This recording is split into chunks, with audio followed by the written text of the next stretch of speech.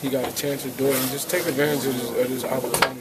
Playing at a prestigious school like Syracuse and the stuff we get, is great. I think playing at Syracuse for 5 years was the best time of my life, and I don't know what I'm going to do. Scoop, what will you remember most about your career at Syracuse in this season?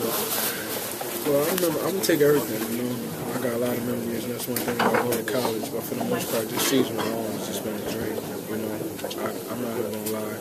I don't think we ever had no tough times on the court. And going through a season like that and being as successful as we was throughout the year, it hurt just a little bit more because we never really tasted this. But for the most part, I'm proud of all 20 guys on this team, even the coaches, because we put everything into it. We just came up short, but I'll tell you what, they're one of the best teams in the country. They can say what they want.